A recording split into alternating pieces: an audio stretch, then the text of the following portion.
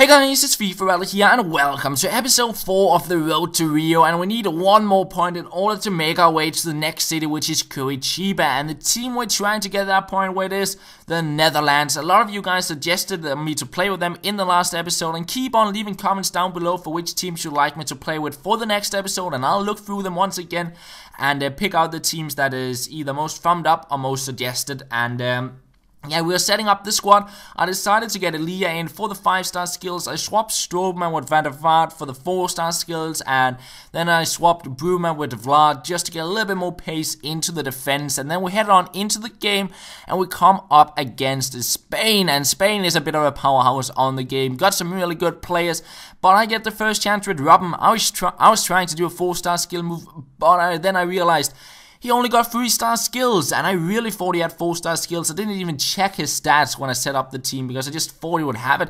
But unfortunately, only 3-star skills on him. I couldn't really create that many chances with him as I hoped. But we go up 1-0 with Van Persie. A bit of a lucky goal, but that was the scoreline at halftime. Not too much stuff happening, and we go into the second half. It's Elia on the ball. A few skill moves here past 2 defenders.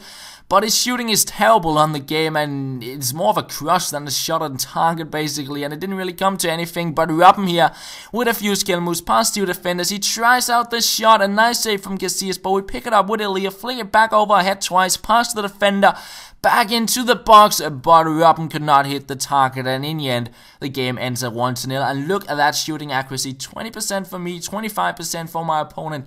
None of us could really hit the target in this game, and I guess it's just down to us playing too much Ultimate Team and then jumping onto the World Cup game, because the shooting is for sure different, but nonetheless, we win the game, and we get this cool transition that shows us that we made our way to Curitiba, and that means we'll be playing in a new stadium, and we'll need to get, I believe, 9 or 10 points, something like that, in order to make our way to the next city, which is Brasilia. And the first team we're playing with in the Curitiba is the United States, another team a lot of you guys wanted me to play with, and we're playing in a 4-4-2 diamond white, or 4-1-2-1-2, whatever you want to call it. And we are playing Eddie Johnson and Donovan on the top, then Dempsey on the center attacking mid. He got 4-star skills, a long shot trade. I know Altidore is probably a player you'd see play at the World Cup, but he's just not my kind of player on the game. He's a good target man, good to win headers, but you can't really dribble with him that much, and I did not really think I'd get too much going with him. So I got Beasley in on the wing. He's quite fast, only 2-star skill moves on him, which isn't really the best, but we're playing him on the wing, and then we head on into our first game, and we come up against Colombia, and it was a bit of a tough game because the decisions are, yeah, the way things just turned out in the game didn't really work out for me. Here we get a save, and we almost pass it over our line. He picks it back up again before we get a tackle in and could clear it away. It was just a very chaotic start to the game, but eventually we'll get a chance with Beasley, and we try out the shot, but he will save it, unfortunately. 36th minute. This is a clear offside, but it's a nice little cheeky backheel shot. I just wanted to show it because it looked pretty cool. But in the 40th minute, I tried to clear it away, and first time volley from Guarin. And what a goal that was. And unfortunately, Howard couldn't save it in the net. So he goes up 1-0. And I was trying to get back into the game. We find Jones here. We try out the shot, but it is wide. And at halftime, he was leading 1-0. We had an equal amount of shots on target, and I had a few more shots in total. But yeah, I just couldn't find the target. That was pretty much the picture of the first games I played in this episode. But we get on the ball here with Beasley, past the slide tackle, and we hit the post. I just thought, I'm never going to get a goal in this match. But 82nd minute, we take the shot. We get it over the line. And we are offside. We're just not going to get a goal. It's just on the edge of the side. It doesn't get much closer than that, but we just couldn't get the goal, unfortunately. But 83rd minute, get another chance. It's Donovan on the ball. He takes the shot.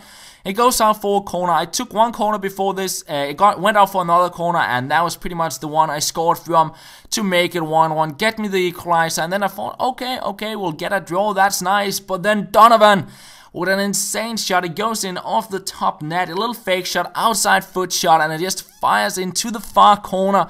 And that was definitely a really nice goal from Donovan to win me the game in the not Donovan, Dempsey I mean, to win me the game in the 90th minute. And that means we get 3 points from our first game. and we make our way to Brasilia, so not too bad there.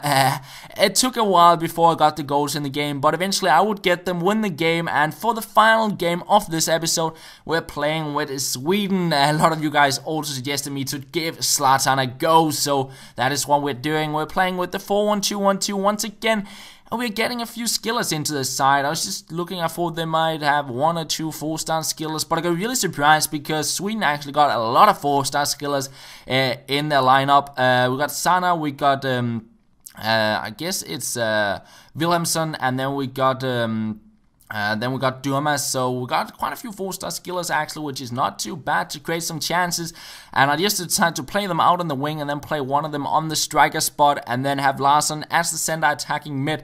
And I think it was Kjellström I played on the defensive mid. So we go into the game, it's Wilhelmsson with the first chance, a few skill moves, he tries out the shot, we pick the ball up with Tobias Sana here, we turn around and somehow we get a penalty. Not too sure how, but we'll take it, and it's the main man ZLATAN to step up and make it 1-0. So we get an early lead to the game, and we continue on. ZLATAN once again on the ball with the skill move past 3 defenders, and nobody's gonna stop him. He runs on through, and he'll make it 2-0, the second goal of the game. And ZLATAN is really unstoppable on the game as well. Very fun to play with. He gets another chance, flicks it back over the defender, but it is wide of the goal. Could have been a really nice hat-trick goal there, but at halftime I was leading 2-0. But straight off the start of the second half, he wins a corner, and unfortunately he will head it in to get it back into the game. 2-1 it is, but ZLATAN turning a defender, trying out the shot, but it is wide of the target. But 63rd minute, those lifted balls clearances just doesn't work that well on the game, and ZLATAN is going to take the advantage of that, get on the ball and make it 3-1. Complete his hat-trick, and that is how the game ends. A bit of a ZLATAN show. Scored 3 goals and won me the game, and that means we get 3 more points, and that is going to be where we end off this video, guys. I hope you enjoyed, and we'll be back again soon enough. I'm not too sure when, because as I said in the last video, I'm a little bit busy at the moment, but hopefully we'll be back soon enough, and that is pretty much all. Thank you for watching, and I'll talk to you later.